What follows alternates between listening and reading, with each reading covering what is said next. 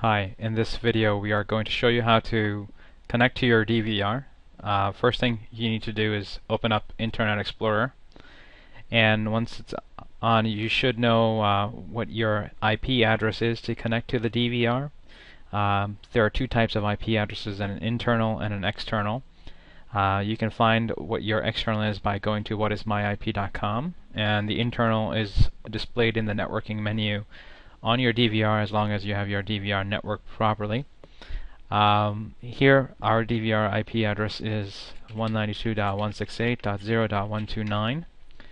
When we connect to it, it gives us this little yellow bar, and we're using Windows 7 and Internet Explorer 8. Now you right click on this bar and click on Install this add-on on all computers. It'll say this is an unknown program. Are you sure you want to make changes to your computer? You click yes. It'll still throw you an error and it'll say there's a security warning and Windows has blocked this program. So enable your DVR so you can see it on Internet Explorer, what you do is you go to Tools and Internet Options. There are two ways to go there. Either on the right hand side of Internet Explorer you'll see Tools, and then you can click on Internet Options and come to this window. Or if you don't see this on your Internet Explorer, what you can always do is click the Alt key, that's the ALT key on your keyboard. Once you do that, it'll bring up this little file menu. If I press it again, it goes away. One more time, it comes back. I click on Tools, Internet Options. Now what we want to do is add this IP address for the DVR into the trusted sites. So you click on Security, you click on Trusted Sites, you click on Sites, and now you add this. In some browsers you may have this already checked. It says require server verification as an HTTPS.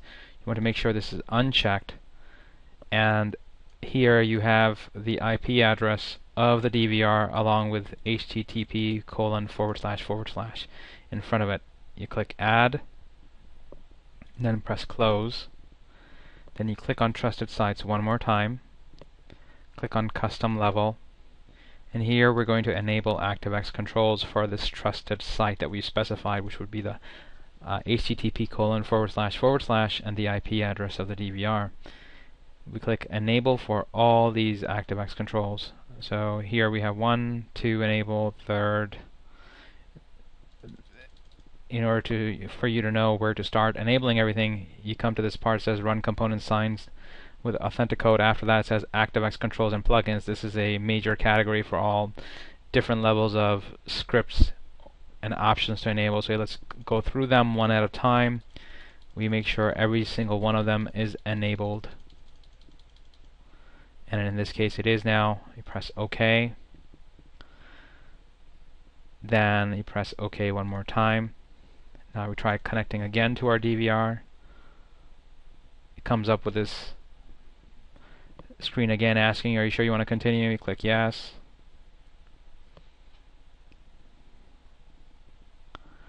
It says in some certain cases, if you already had this installed before, it'll say, are you sure you want to confirm and replace older files?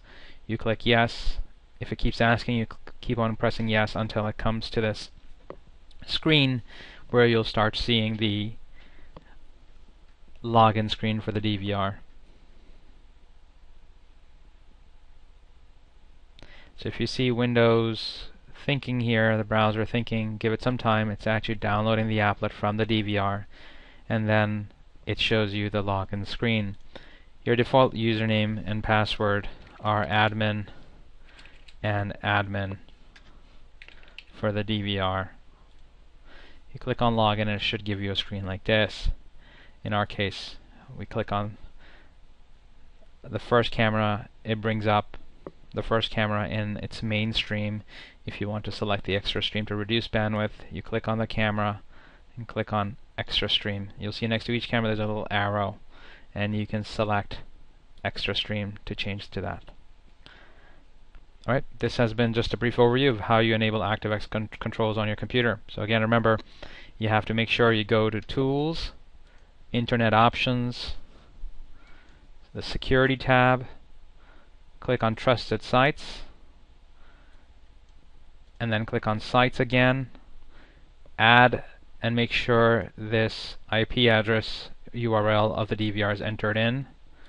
Click OK. You click on Trusted Sites one more time. Click on Custom Level. You scroll down.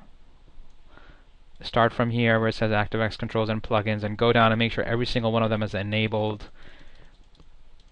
Disable or prompt will not work. Every single one of them for this trusted site has to be enabled for you to be able to see your DVR. And this is for Internet Explorer, remember, on Windows. Alright, thank you for watching this video.